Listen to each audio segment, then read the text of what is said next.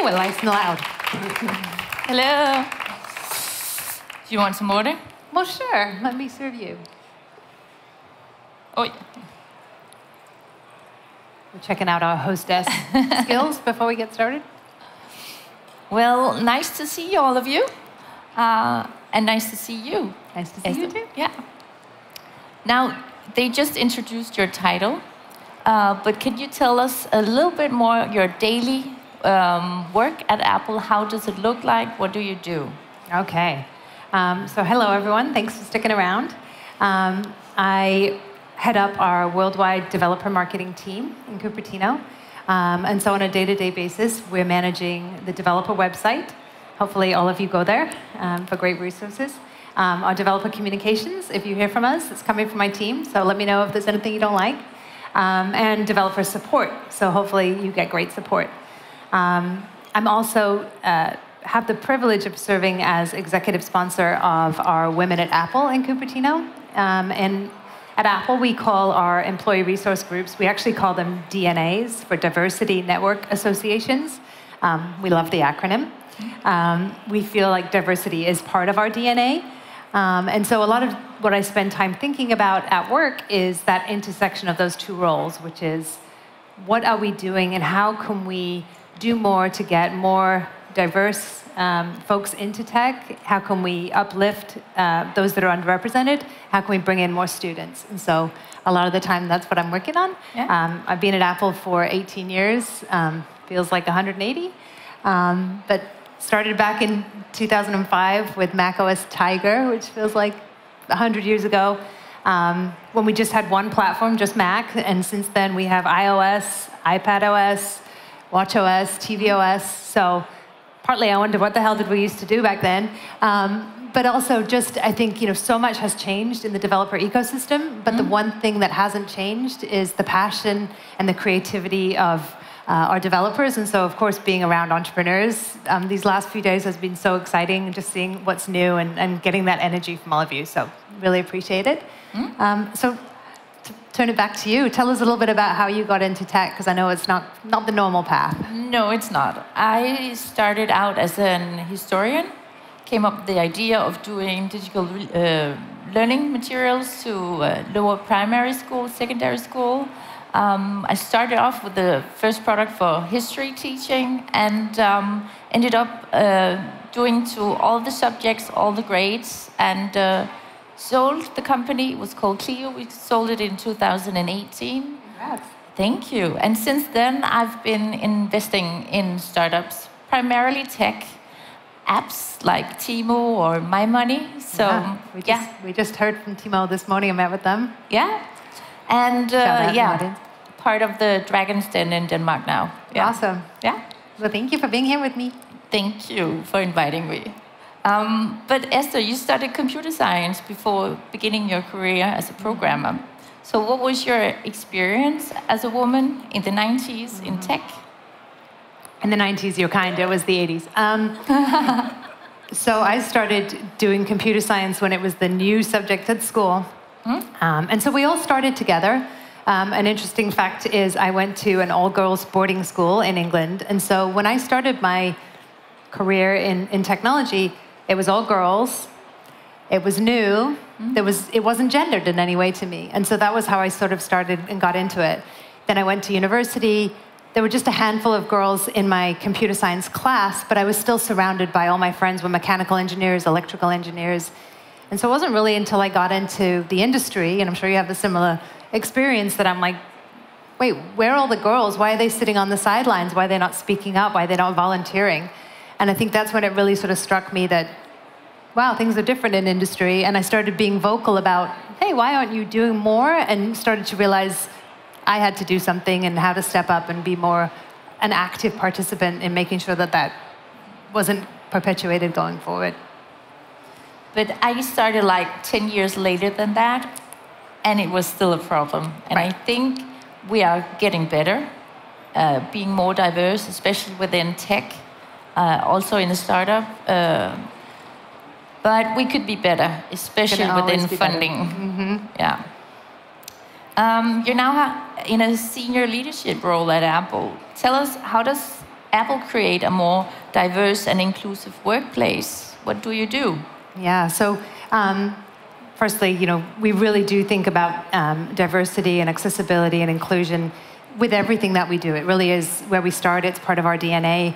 And we have a corporate I&D function, but within Apple, it's really important and critical, and part of our, how we get graded is diversity and inclusion is everybody's job.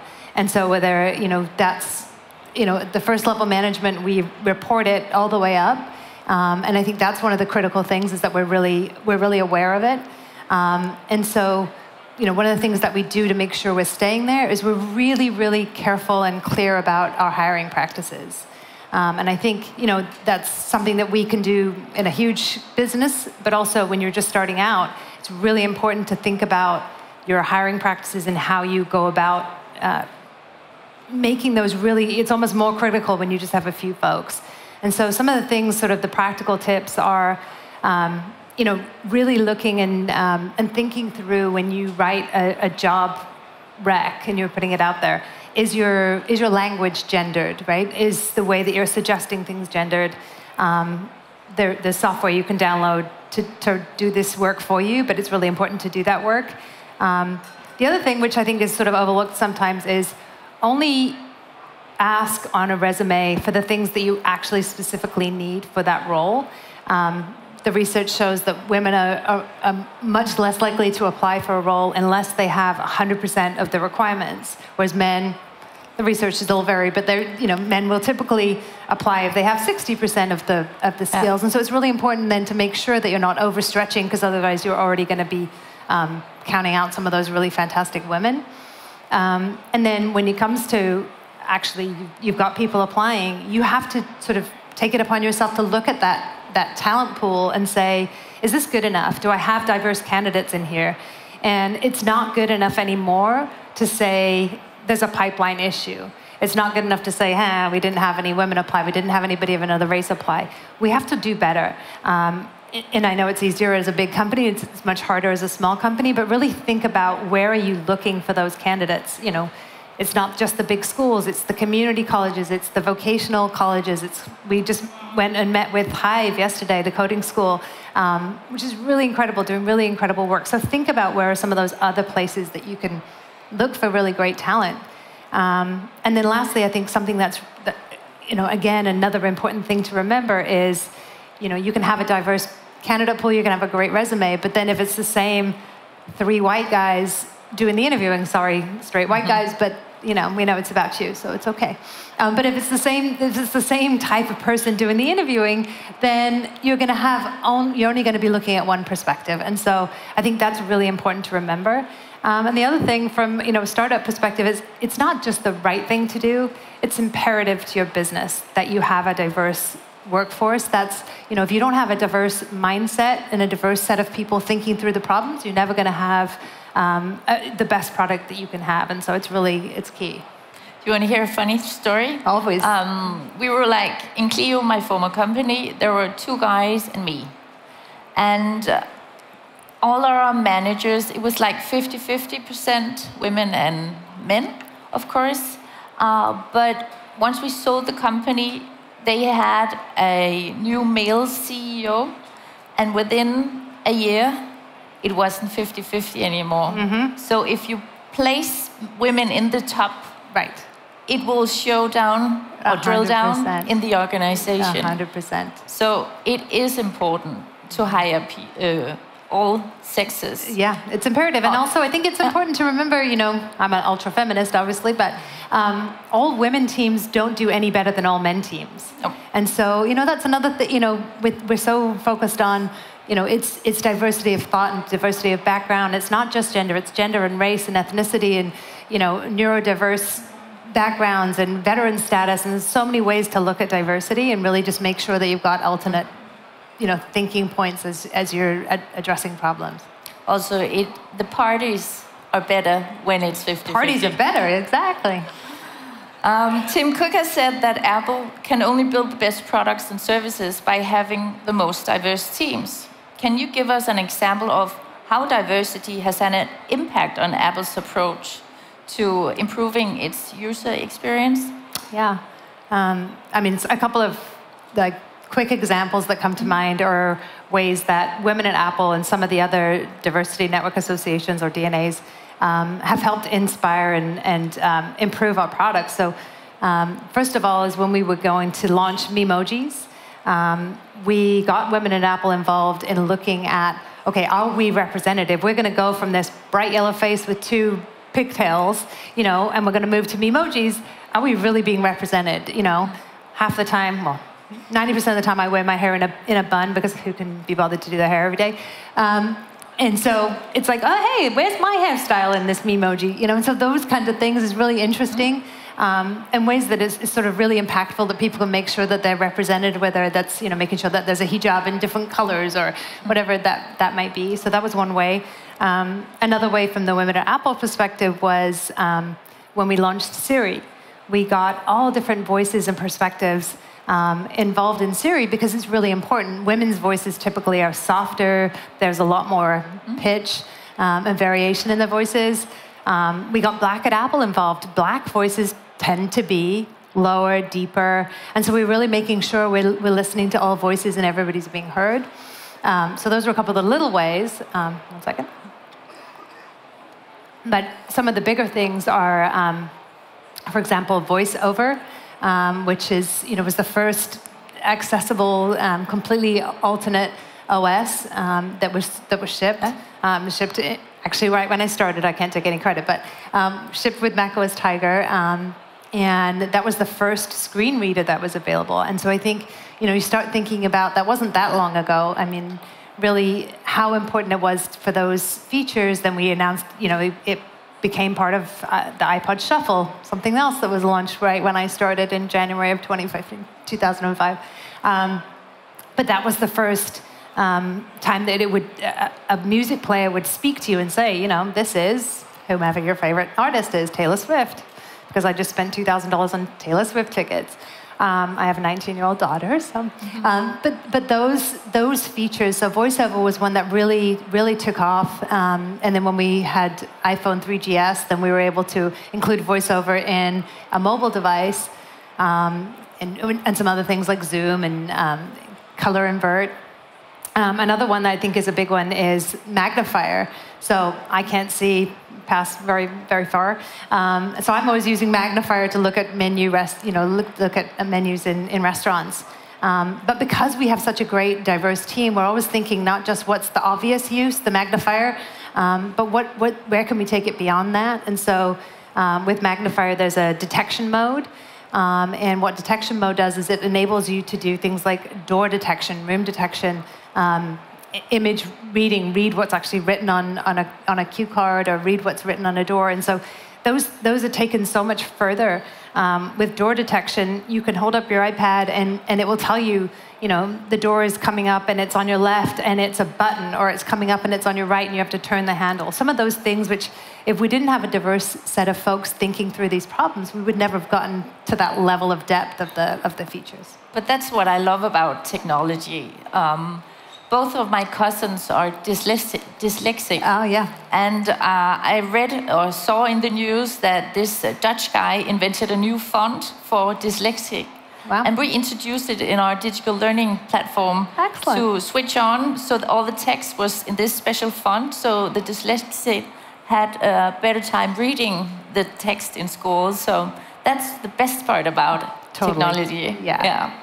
Okay.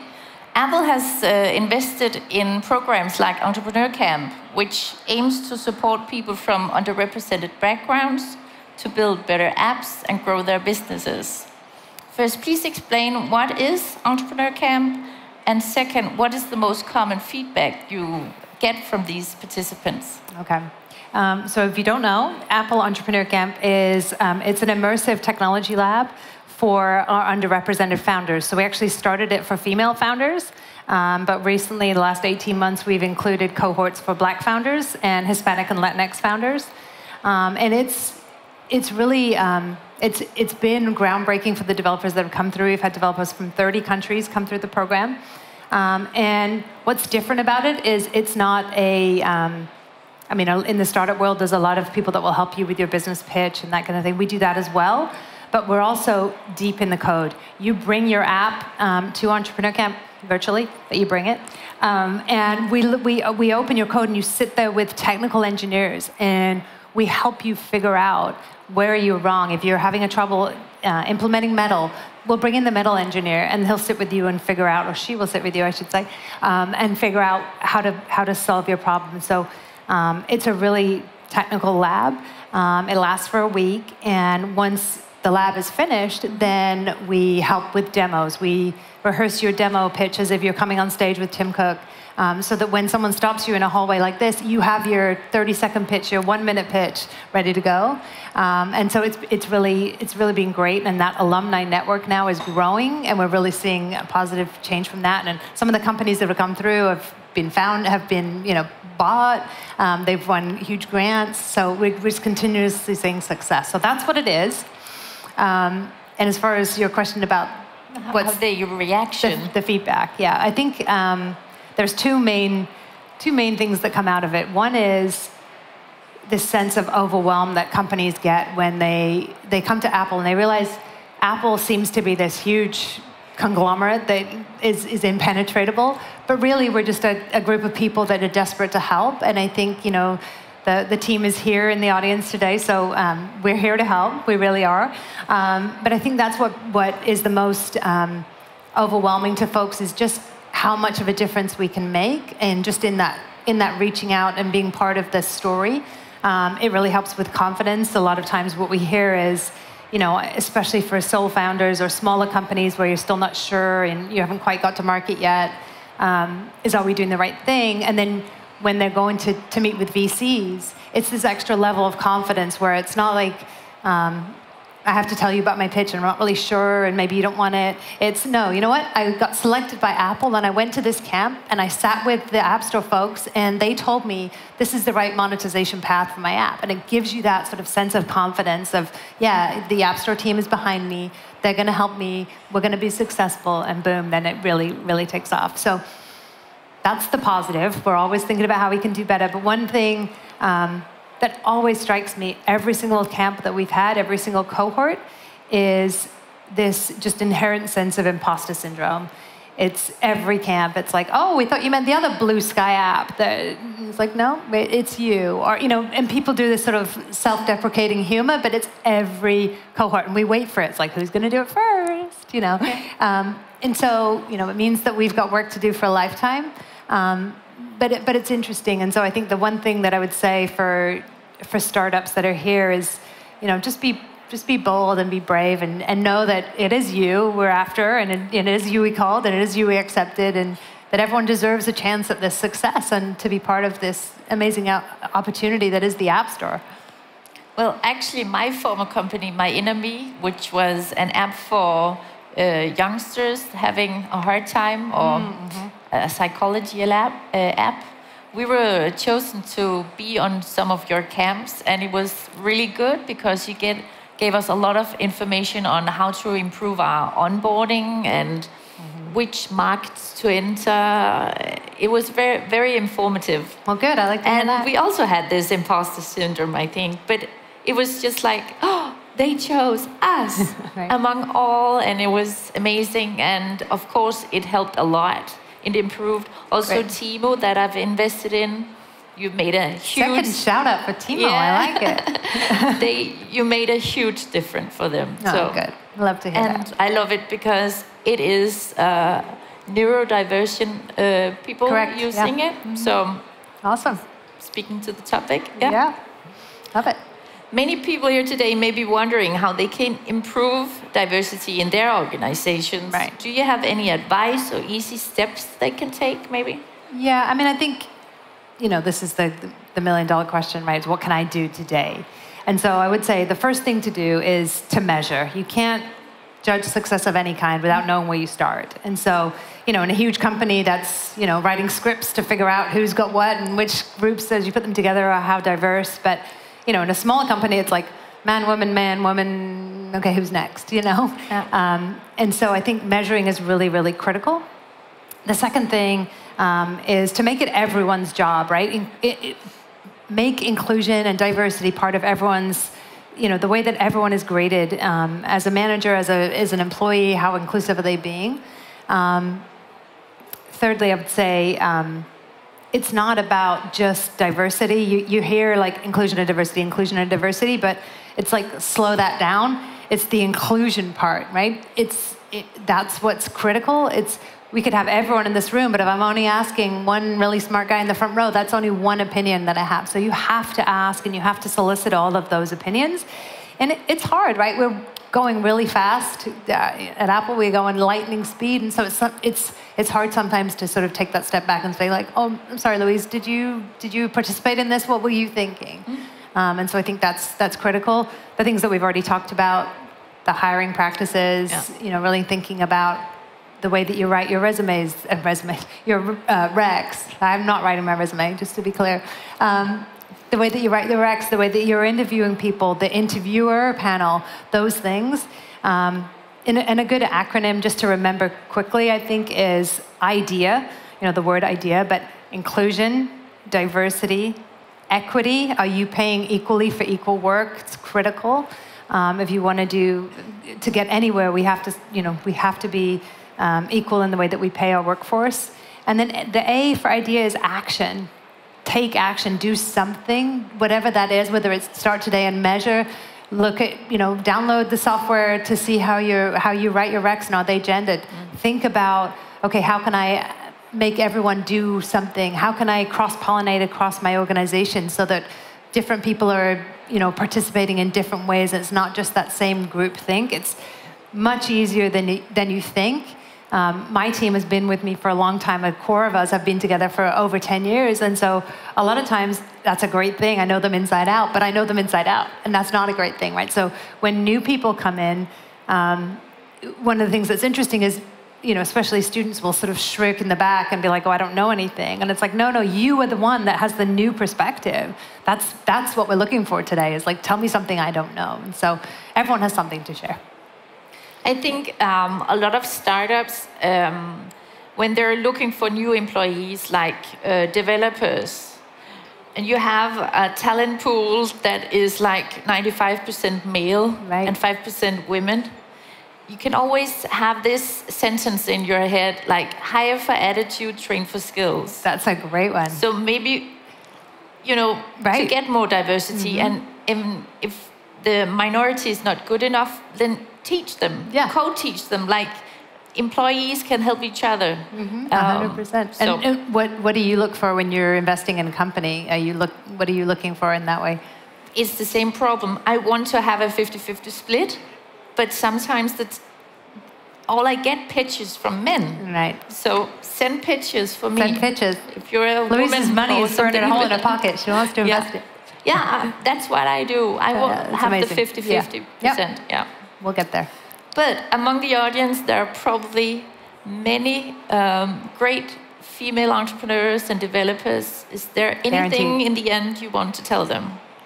I think there's two things. The way I say it is think nothing of your gender and think everything of your gender. Like, think nothing in that we're all just individual people. We all have individual experiences and knowledge. And, don't do this whole, like, think like a man thing. That's nonsense. But so think nothing of your gender, but then on the other hand, think everything of your gender. Your gender is what makes you different. It's what makes you valuable because you have a different perspective, even if you have had a bad experience with your gender experience in technology. You can use that for good, and you can use that to propel your team forward. You can know what things you want to do better.